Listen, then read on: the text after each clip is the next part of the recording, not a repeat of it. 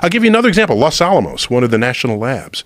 They today, as basically since their inception, are charged with tracking the nuclear arsenal of the United States. Our nuclear power, the nukes that would go into nuclear weapons. They think about this. Do you realize they hire astrophysicists? I had colleagues working there. You know why? Because there's a room. There are two rooms. I mean, I'm simplifying this, but basically there are two rooms adjacent to one another and a computer between the two of them. The most powerful computers in the world. And there is code running on those computers that calculates the energy yields of hydrogen fusion.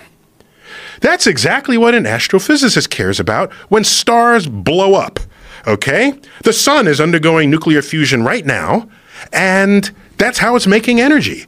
And when high-mass stars die, they explode as supernova. This is a natural thing going on in the universe.